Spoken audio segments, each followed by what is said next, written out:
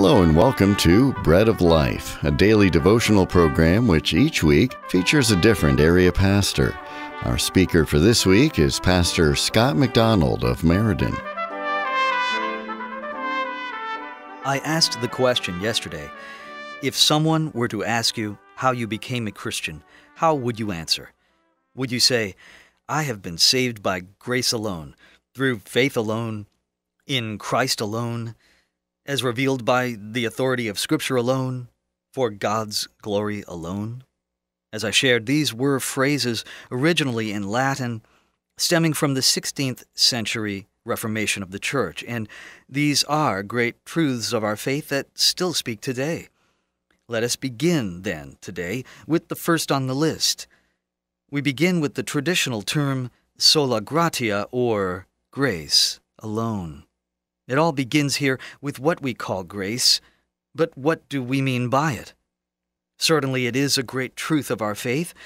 We sing of how it is so amazing, and yet we might perhaps find it difficult to define.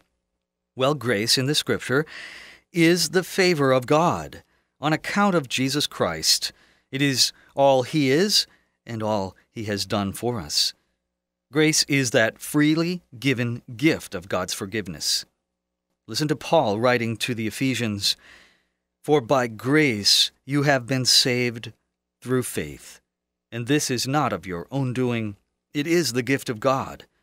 It is not a result of works, so that no one may boast." Now, what is Paul saying here but that grace is a gift, the unearned gift of God's kindness toward us in Jesus Christ? Again, all He is and all He has done. It is God's loving kindness in His forgiveness. And you know what's more? It's free. And let me add, it is not just a free 3-week trial either, where if you're dissatisfied, you can return the unused portion for a complete refund. No, this thing actually saves, and it keeps, and it lasts. God's grace even preserves our faith. Yes, it's free, and it is God's gift. But let me add that it was not free for Him. Christ purchased this forgiveness for us, and it cost Him His life. God's grace, made available to you this day, cost our Savior His life.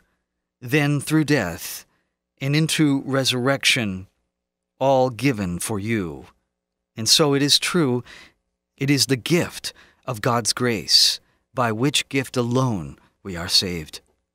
I mentioned this before, but it seems to me that in part these truths of faith, including this great truth of saving grace alone, is sometimes lost on people in our day. For example, I've heard it said, well, God understands me, I do my best, and He knows, and I'm a pretty good person anyway, it'll all turn out all right in the end. He'll understand, and He'll let me in. But will the Lord really settle for our best efforts at moral improvement? We are such can-do people in our day, aren't we? Infomercials tell us that we can have personal transformation with a little effort and the right program tailored to our needs.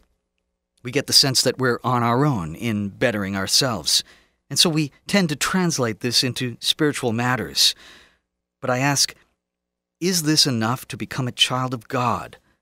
Your best efforts, will it work? What about our deepest problem, that of the power of indwelling sin? The very reason Jesus came to this world. I mean, we have sin, and sin has us to some extent. People surely need more than some kind of self-improvement. God can't have the job half done. So Jesus came to do it all on your behalf.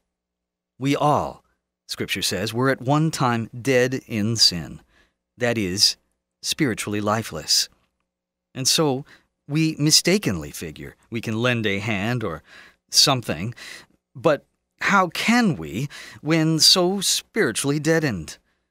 And compared with the renovation God has in mind, your efforts to improve your own life alone are as trivial as, well, sweeping a warehouse slated for the wrecking ball. No, God alone can solve this problem, and so we all need a Savior. And it is all by His grace alone. He is a gracious Savior for great sinners. And it is a gift. No effort, no payment required, no easy monthly installments. And let me add, of course, it is not given without repentance.